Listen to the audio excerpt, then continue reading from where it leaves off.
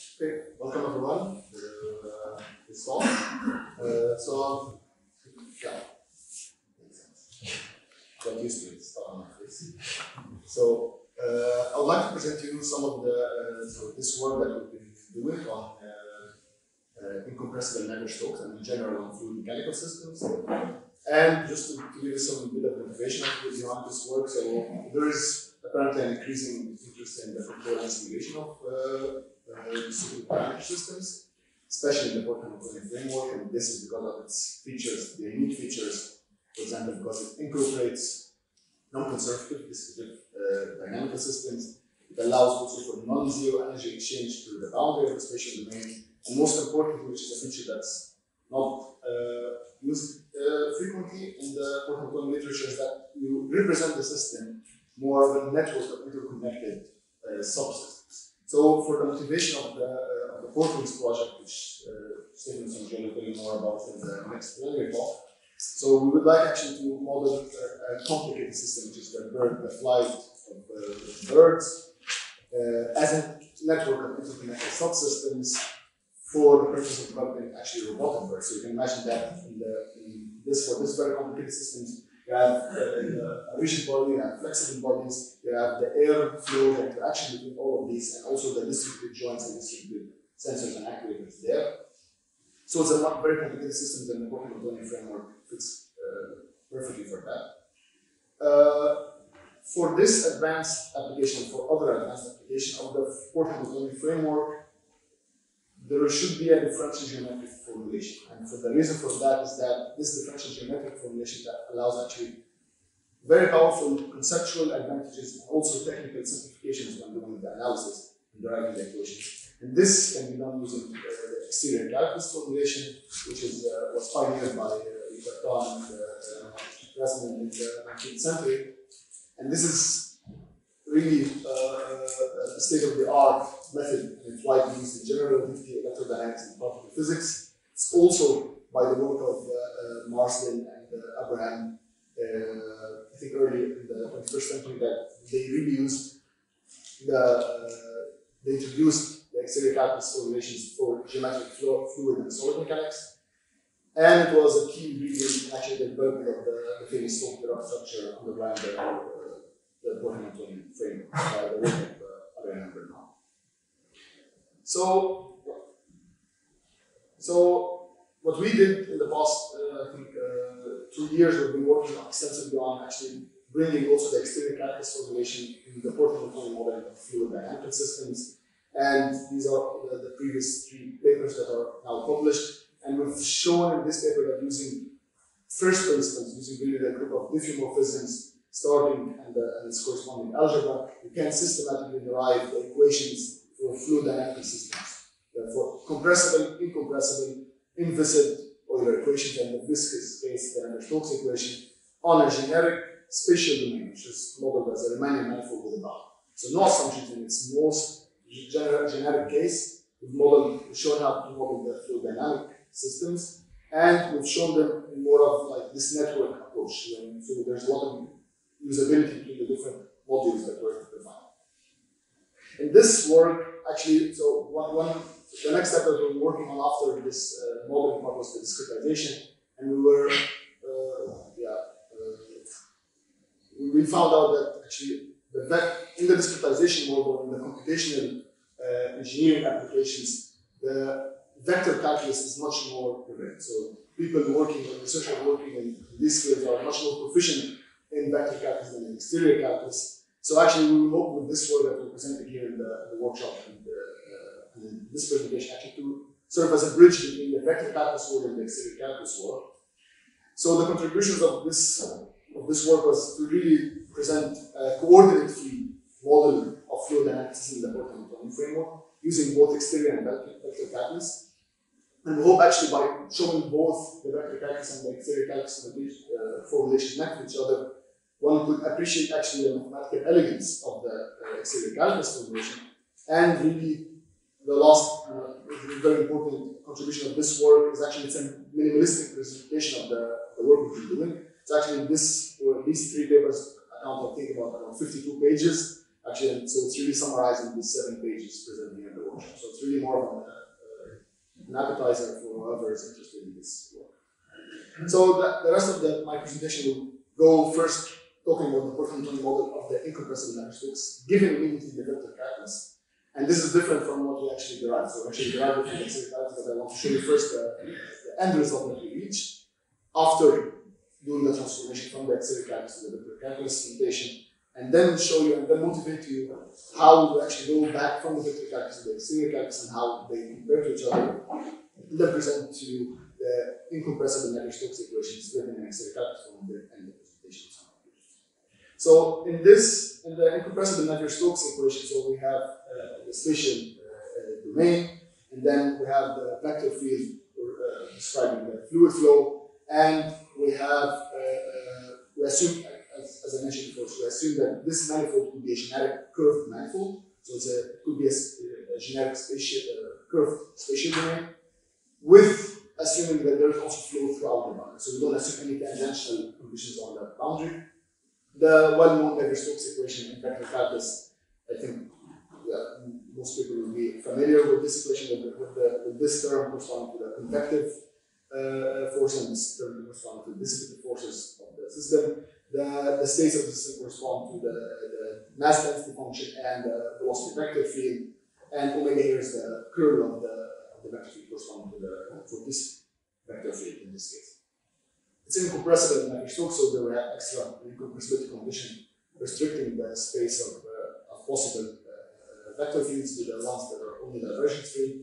And this is the standard way of looking at the Navier-Stokes. What we wish to present and we focus on in the Port-Hamiltonian modeling is to represent and put the Navier-Stokes equation into this generic idea of interconnected subsystems, where we have first an energy storage subsystem corresponding to the storage of the kinetic energy in this case of the system.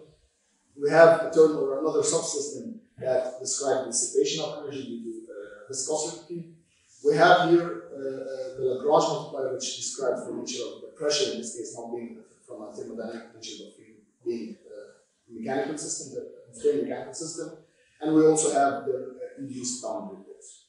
So this is the generic way, and I would like to show you how this Port-Hamiltonian model would look both in the exterior and in the vector calculus way. Starting with the vector calculus way, so let's start with the energy storage system. So describing the energy storage of the kinetic energy throughout the spatial domain can be described by first talking about the energy variables or the state variables, which correspond, as I said, to the velocity vector field and the density, mass density function. So this is the space of vector field and this space of functions on the manifold.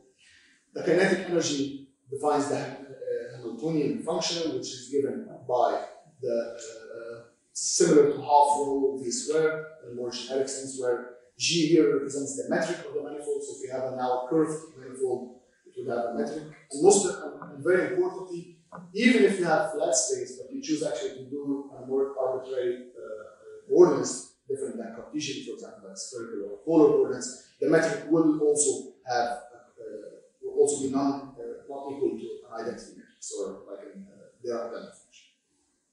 So and mu vol is the volume. So this is the kinetic energy of the system. To put it in the Port-Hamiltonian formulation, you need to define the co-energy or the co-state variables, which are given by the variation derivative of the energy Hamiltonian with respect to the energy variables. So in the case of the variation derivative with respect to the vector, to the velocity, we get actually the momentum vector field also. And with respect to the mass density, we get this half v squared term, which is equivalent to the half rho v squared term, which is actually equivalent to the energy density, the kinetic energy density, modulo, of course, the density.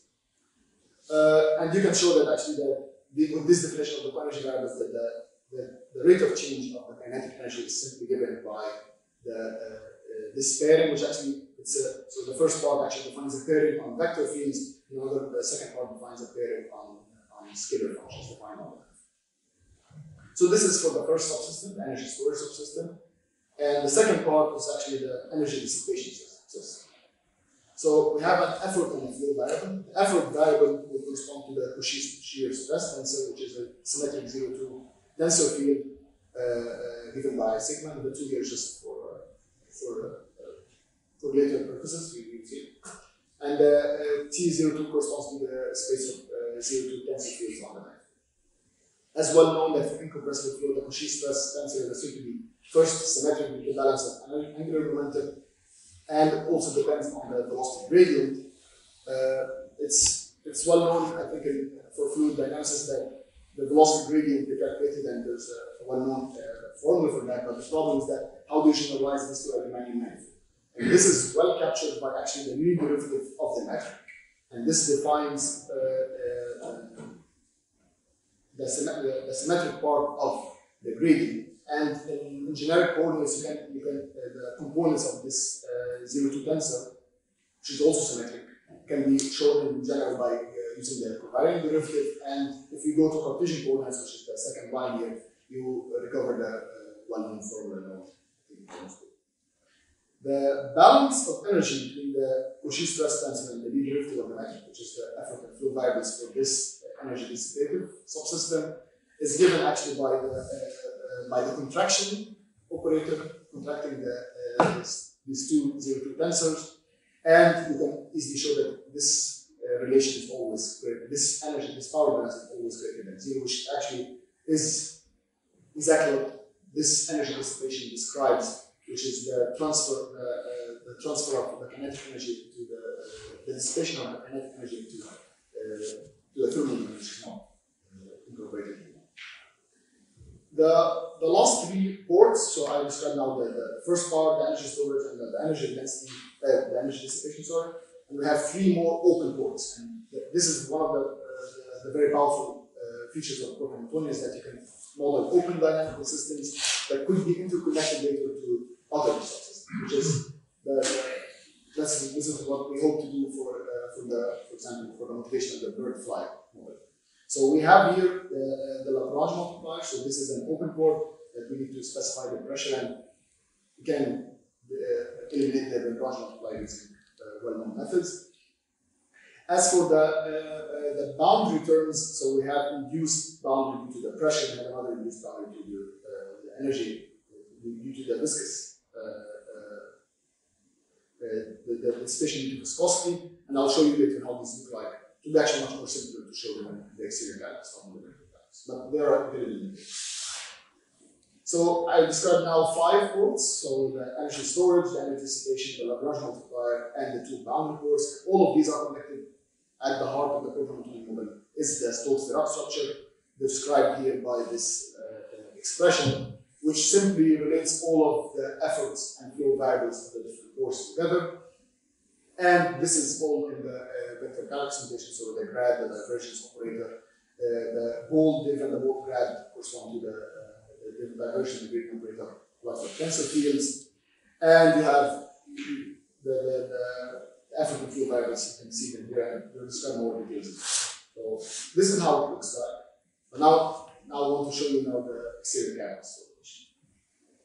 So just in case there are a lot of people, I guess, that are not familiar with or not proficient with exterior calculus, so just a quick recap, or a quick introduction if you don't know what differential forms are.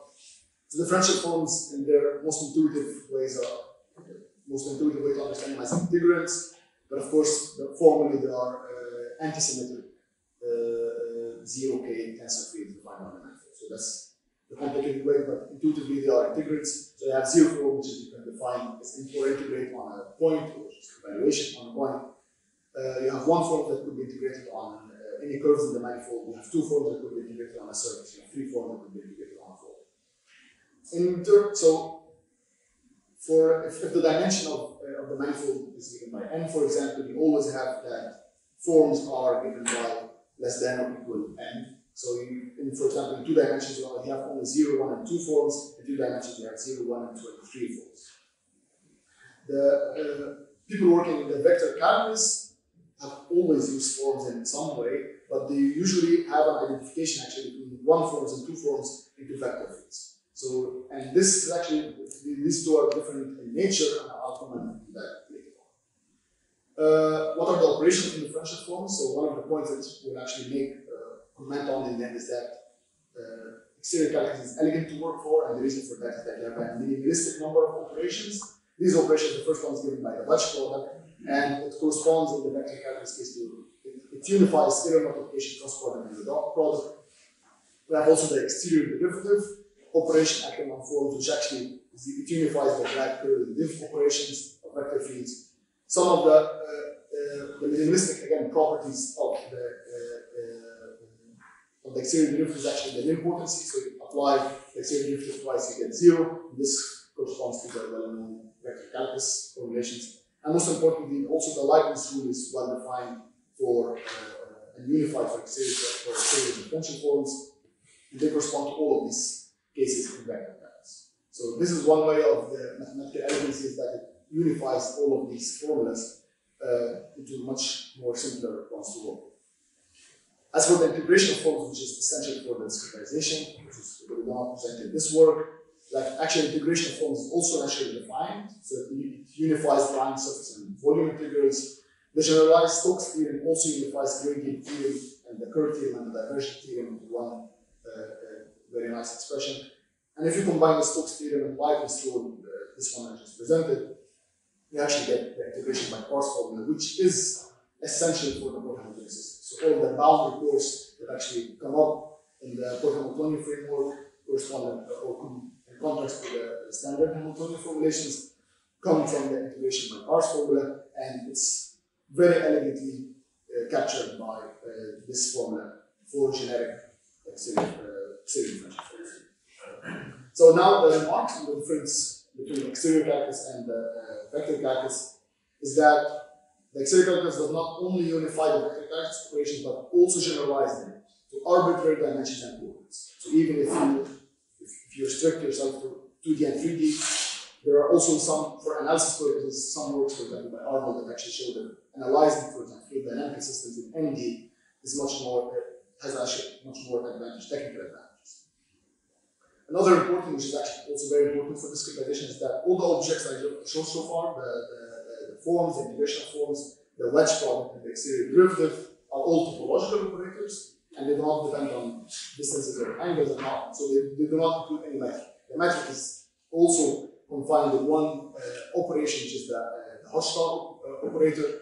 You can define that using another operator called the codifferential, and you can, using the combination of the exterior derivative and the codifferential, you can have the generic Laplace, the rump operator, which is when working with scalar fields and vector fields, kind of boils down to these famous formulas. Okay, so now this is just a crash course on exterior calculus. Just I'm pretty sure no one will understand. 5 more minutes. Maximum 5 minutes. Maximum 5 minutes. Okay. Now for the exterior calculus formulation. So again, going back, how do we present the Port-Hamiltonian models using the vector calculus? So instead of working with the vector field V and the mass density rho, we're going to work with actually a one form corresponding to the vector field, which is using the metric we contract on index, and gives us one form. And using the Hochschild operator, we can define an n form, so a top form on the manifold corresponding to the mass density function. The Hamiltonian function will be given by this expression. The co-state energy, the co-energy values will be given by these expressions, and the power balances will be elegantly represented by the wedge product between the different energy and the co-energy values. Okay. So, as for the energy dissipation, this is quite complicated, and Stephen will say more about it in the next talk. That actually, due to the nature of the symmetric part of the tensor fields and the anti-symmetric part of the differential forms, we should use now covector valued forms, or in general tensor valued forms. So actually the effort variable will be a covector valued n-1 form, and the flow variable, which is corresponding to the velocity gradient in general, on generic manifold, corresponding to the vector valued 1 form. And the power balance is given by a new pairing. So this is not the original wedge product, it's actually a wedge dot product. It's more complicated, but you can show in the end that you have this energy property. As for the Stokes-Zerat function, it's exactly the same, just written in different ways. If you don't know exterior calculus, this doesn't make sense to you, I hope. But you can look at all of the details in the paper. One comment on the open course, actually the pressure port, so this one actually, the pressure boundary port using the wedge pairing, will actually induce viscous bound network uses actually the wedge dot. So in general, so just as a summary, so this one uses the wedge dot pairing, this is the wedge dot pairing, the rest uses the wedge pairing. So this is due to the nature of the Scott game. We discuss viscous terms on generic Ramy manifold. Just as a wrap up for this presentation, so presented here, I know in a lightning fashion, the Port-Hamiltonian of the incompressible viscous flow and on a generic Ramy manifold. This is valid in 2D, 1D, 3D, and even a curved space, using both vector and exterior calculus, all the coordinate based expression, and also the transformation to go from to and from the exterior calculus formulation are in the paper. An important comment that both formulations that I showed for the vector calculus and the exterior calculus formulations are coordinate free and also are valid for generic arbitrary coordinate systems. However, the exterior calculus can be argued to be more elegant, which is what we stress in this paper, due to, first of all, the minimalistic number of operators that was used, the clear separation between the different types of vector fields. So if you use the vector calculus, you would, it's well known, for example, from electromagnetics, that you have two different types of vector fields, and discretization is, for example, corresponds to current conforming and diff conforming finite elements, for example. You also have a clear separation between topological and metric operators, and to see that clearly, if you just forget about the dissipation in the boundary force, you look only on the Euler equations, you clearly see here, for example, in the exterior calculus for the Nonlinear model, that the D appears in all of these four places, which is a topological operator, whereas the metric is confined only to this place. So this is only the metric, the information needed on the metric. Whereas in the vector calculus formulation, the grad, the diff, and this operator corresponding to the generalization of the curl operator, all of these actually depend on the metric. So you get a combination, you get a blending between the metric and the metric properties and the topological properties of the operator. And this is important for structure preserving discretization, exactly what we're working on right now. So yeah, that's thank you very much.